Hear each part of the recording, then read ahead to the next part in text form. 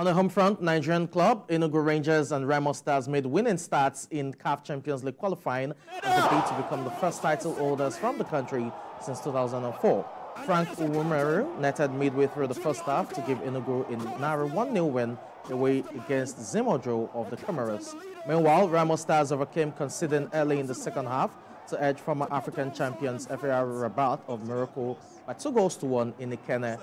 Unduka Jr. had a first-half goal for Stars cancelled by Joel Beyer 6 minutes after halftime, while Ismaila Sadiq put Remo Stars ahead again on the 66th minute, and this time the Nigerians retained their advantage to set up an intriguing return match on August 25th in the Moroccan capital.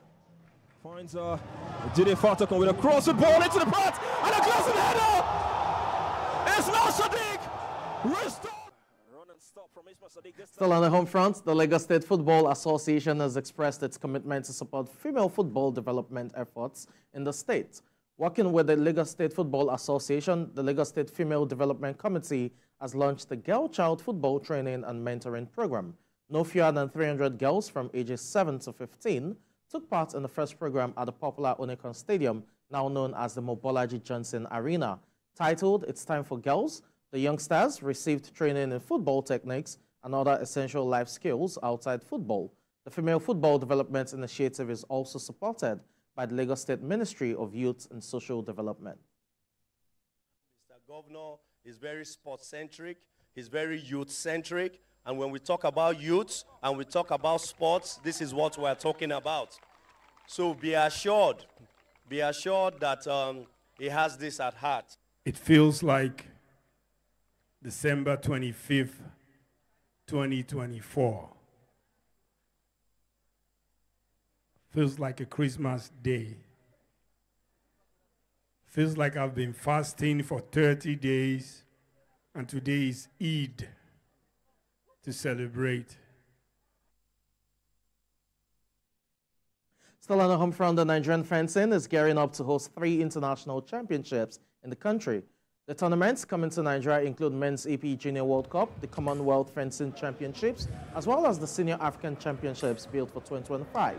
President of Nigerian Fencing Federation, Adeyinka Samuel, says the first of the competition is scheduled to take place in Lagos in December. The Junior World Cup is a competition organized by the International Fencing Federation, specifically for young fencers. Our first major tournament is in 4 months. It's a World Cup. The World Cup is open to 155 nations, which is all the fencing federations. We're hosting the Men's EP World Cup. We're hosting the Senior African Championships June, July next year. The date is yet to be fixed, but most likely going to be June next year.